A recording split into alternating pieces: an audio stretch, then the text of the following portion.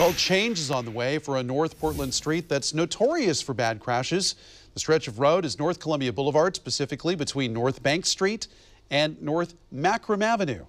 Now, the city of Portland is planning to accept a $1.5 million grant from the state to make some big changes. Fox 12's John Hendricks spoke to a woman whose son was hit by a truck on that street and has her reaction to the new plans. John?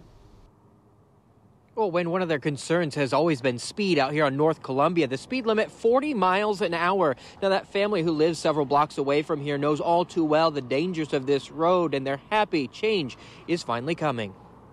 August 30th, 2016 is a day Esperanza Trujillo doesn't forget. He was so excited that day to go to school. The memory still fresh in her mind. Bradley was revived at the scene by passerbys. Her son Bradley Fortner was headed to school that day, his first day of freshman year. He was hit crossing North Columbia Boulevard by a Nissan pickup. Over the last 2.5 years, he's been recovering. 2 years later, and you probably would never know anything happened to him. I mean, really, unless you were to talk to him and he got kind of tongue-tied on a couple things, you would never know. Also in that time, a project was started to make this stretch of road safer. PBOT is working to do several things, like put in a flashing crosswalk signal at Bank and Columbia and traffic islands on the boulevard at Midway and Oregonian. The Portland City Council is set to accept a $1.5 million state grant to help fund the project this Wednesday.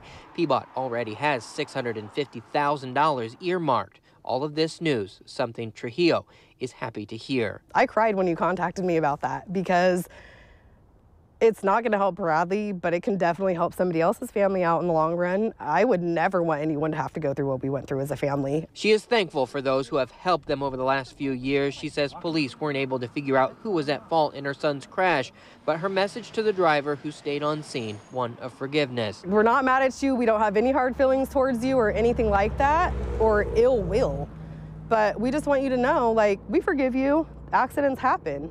Adding the goal now to see that no other families have to go through what they endured since that August day in 2016. I'm just happy to know that something's going to be done so this doesn't happen to another family. It could save lives. Now, Portland City Commissioners are set to take up that grant on Wednesday. Now, if all goes according to plan, they expect to start this project in the fall. Reporting live tonight, John Hendricks, Fox 12 Oregon.